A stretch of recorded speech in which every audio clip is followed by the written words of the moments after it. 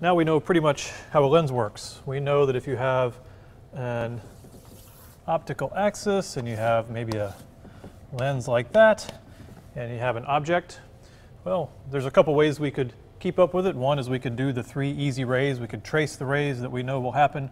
We could use the equations we've been developing about the focal length. For instance, this ray we know would go through the focal length, and then maybe it would hit another lens, different curvature, and that would bring it up like this, and then maybe it would hit a negative lens, right?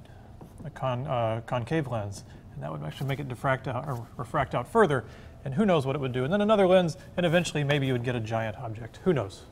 So the way we've been keeping up with this is either with the math of our equations or by tracing specific rays.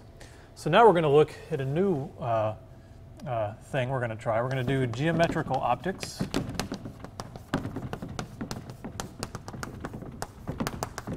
With vectors and matrices. So these are matrix methods, or sometimes called the ABCD matrix. So first, let's start with a ray. How do we describe a ray? So we do it with a vector, which we just write as a little column with 2 entries. One is y, and one is alpha. And all that really means is if we have an optical axis here,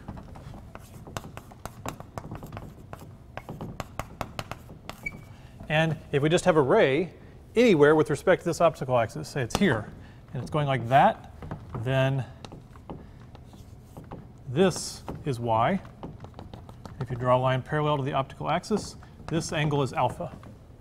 So that ray is characterized by y and alpha at this point on the optical axis. Now if you move, say, to this point, well, we know that ray is going to go in a straight line. It'll have a new matrix, or there'll be a new vector that describes it.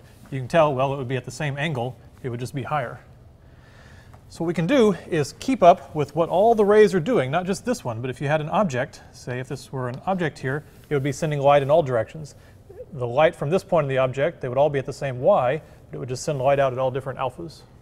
But it would also actually have light coming all the way off the object at different y's and different alphas. So an object would give you sort of all these rays, but you can keep up with them with this simple vector. As we move along here, we could look at a few points here. This will be at, say, y naught and alpha, some height and some angle. And here, it would be the same y naught and the same alpha.